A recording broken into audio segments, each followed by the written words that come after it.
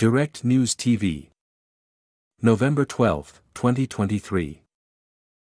Two sides of the same coin, activists decry Assad's criticism of Israel. On Saturday, Bashar al-Assad, the head of the Syrian regime, gave a speech at the Arab Islamic Summit in Saudi Arabia. His call for an end to the war on Gaza sparked anger among activists in northwest Syria, who saw the denunciation of Israel as hypocritical.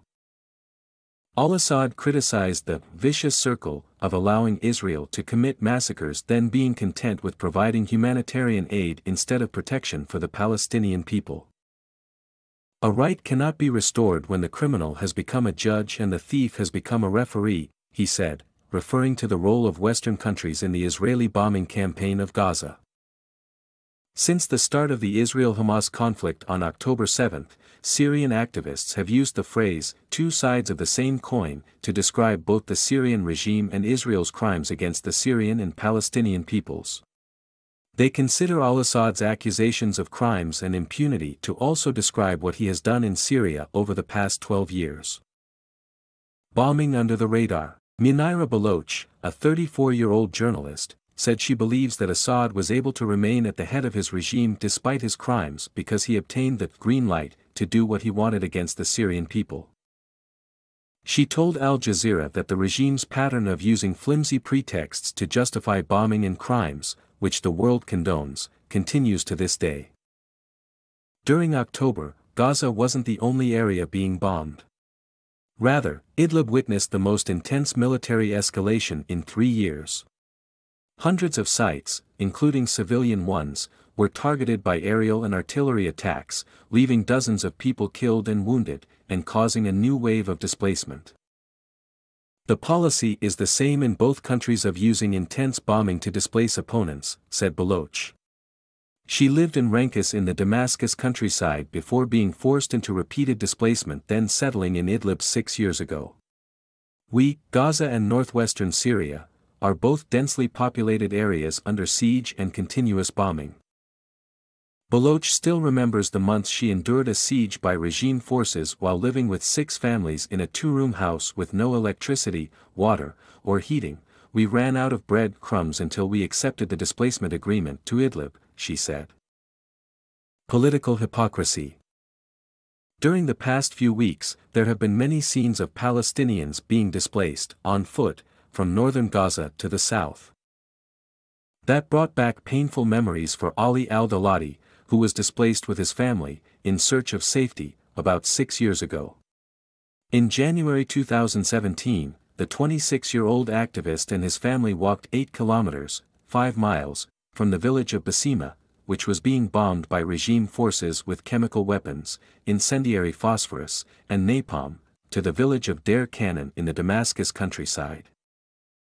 I can't forget, he told Al Jazeera, about the scene of people gathering together to reach the safe zone, which seemed like the day of judgment. During their displacement, those alongside him were targeted by snipers, similar to the Palestinians being targeted by Israel. Al-Dalati recalled that whoever was walking towards the safe zone could not approach any of the dead on the road. My neighbor who came with us was killed, and then her son was killed because he tried to drag her body to bury it, he said. Al-Dalati, who arrived in Idlib on January 31, 2017, viewed the invitations of al-Assad, who he described as a war criminal, and Iranian President Ebrahim Raisi, whose forces occupy 4 Arab countries, Syria, Lebanon, Iraq, and Yemen, to the summit as hypocritical and demonstrating an absence of actual intention to provide assistance to Palestinians.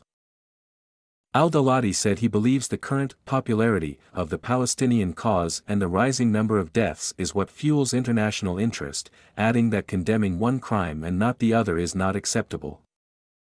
Same killers. Talal al-Laush, a 61-year-old activist who was displaced from Homs to Idlib 9 years ago, told Al Jazeera that he could not listen to Bashar al-Assad's entire speech because he felt nauseous.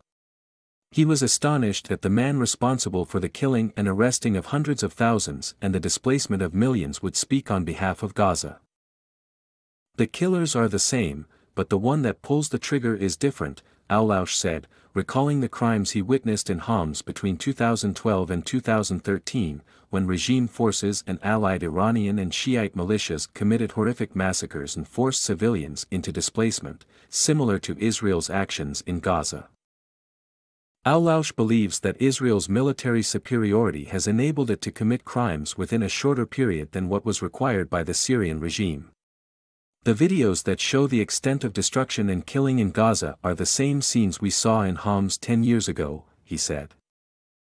Torture in the name of Palestine. The crimes of the Syrian regime affected Palestinians and Syrians alike, according to Mohammed Taha, a 25-year-old Palestinian who lived through the 2-year siege in the Yarmouk camp neighborhood, south of Damascus. There, dozens died of hunger. Taha, who was born in Damascus and now lives in Idlib after being displaced, believes that the Syrian regime and the leaders of the countries surrounding Palestine are mere shields for Israel.